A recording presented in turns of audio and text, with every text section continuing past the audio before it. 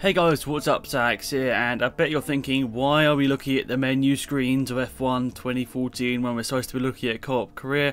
Well, basically I went to go and edit up that co-op career mode video, and guess what? The video was corrupted and I could not edit it up at all.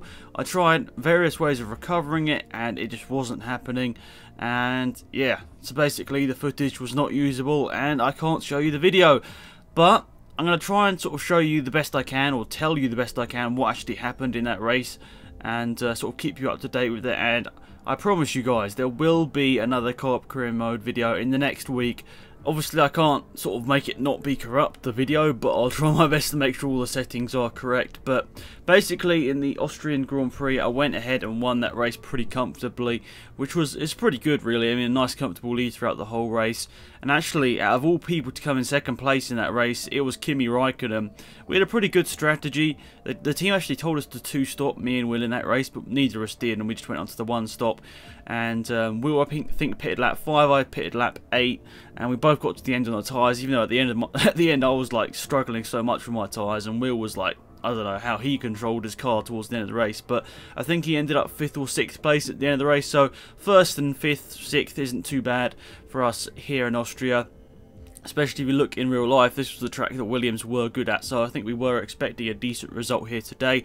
So I ended up winning the race. Second place was Raikkonen. I think third place was Vettel. It was either Vettel or Ricciardo. I can't remember which one it was now, but it was definitely one of the Red Bulls on the podium with them. But just scrolling down the driver's standings here, you can see there's some big gaps between like Prez and Grosjean in 12th, 13th in the standings, and Chilton, Ericsson, Kobayashi and Bianchi all at the bottom as you'd expect. But you can see now we've got a 28-point advantage, and looking at the constructors, we've got a really nice advantage there as well, considering the second place team is actually Red Bull, not Mercedes. I'm not too sure what's going on with Mercedes in this co-op career mode, but they're sort of nowhere, and I think that's good in a way, because they'll probably end up you know, be at the front like a second ahead of everyone at the end of the season. But I think they're just not getting the breaks, and obviously we're getting good starts, me and Will. You know, obviously it's on a bit too easy difficulty, I'd say, for me on like my good tracks, but on the bad tracks I think I'm actually still behind them. So it's, I think, a good difficulty, especially as Will doesn't play the game as much as me, so it keeps it fair in that aspect.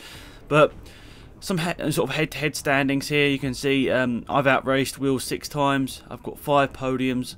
Will's got 2. I've out-qualified Will 7 times. He's only out-qualified me once. I've had all of the faster laps. So in the race, I have been faster than him every single time. It doesn't mean I've got the fastest lap of the race. It means that I've just been faster than him in every race. That means I've out-qualified him 7 times. Podiums, I've had 5. Obviously, as I said earlier. Championship points, quite a big gap there, what, 44 points separating me and Will. But the good thing is, going into the home Grand Prix, I will still be leading the championship, even if I don't score any points in Britain. But yeah, that's pretty much it for this video, guys. I'm really sorry once again. It's not really anything I can do, but I still wanted to explain the best I can and just show you some stats of the Grand Prix. So yeah, thanks again for watching. I appreciate it, and I'll see you next week for co-op career. I promise. Anyway, goodbye.